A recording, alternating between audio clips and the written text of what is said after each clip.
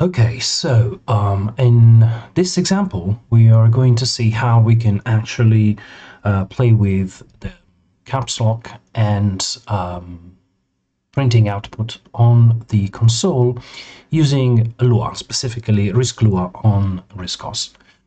So I already loaded my Flash caps lock file into my favorite editor, which is StrongEd, but you can use any editor really.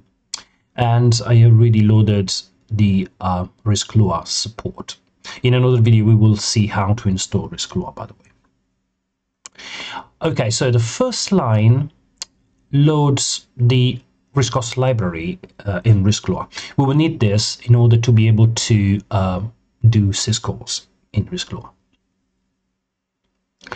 The next three lines, so this line defines a clock from OS clock.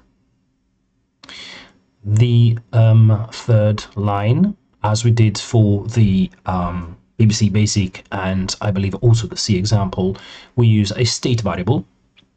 Now, this works a little bit differently than what we did in BBC Basic and in C, because Lua doesn't truly deal with booleans. So what it does is, if a variable is nil, then that is false, and every other value is actually true. So in this particular case, to make it simpler, I just set the state to 1.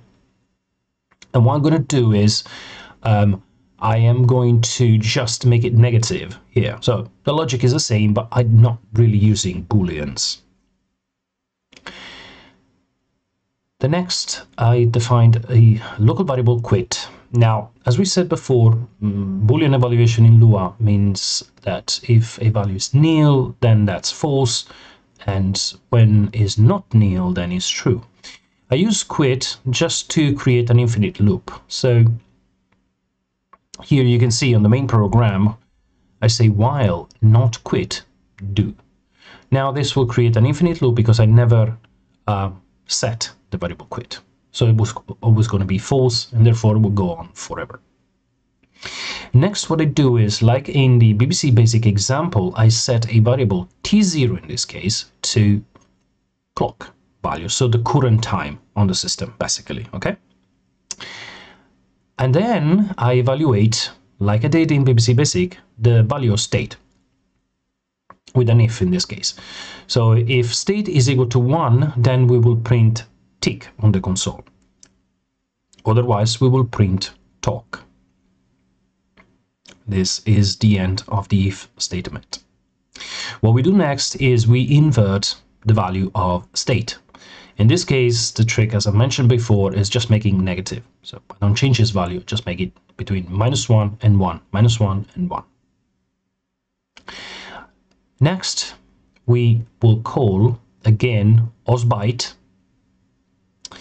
So syscall number 6, we will pass the 202 value, and we will request to change bit 4 with a mask of 255. Now, what the effect of this is, we toggle the value of the caps lock on the keyboard.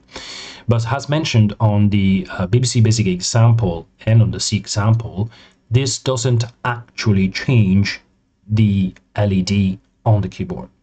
So we need to also call again osbyte, this time with the value 118, to actually update the LED on the keyboard. And finally, as in every other example, we have a wait that in this case in Lua is written as follows. We wait for a second, and then we end the wait. Now, if you're not familiar with Lua, the -- is the symbol to that identifies a comment. Okay, so whatever is preceded by -- means a comment. Okay, so let's execute this code. Now, in all the previous example, we executed code in a single task fashion. Okay, so while we were executing the code, nothing else on RISC OS was actually working.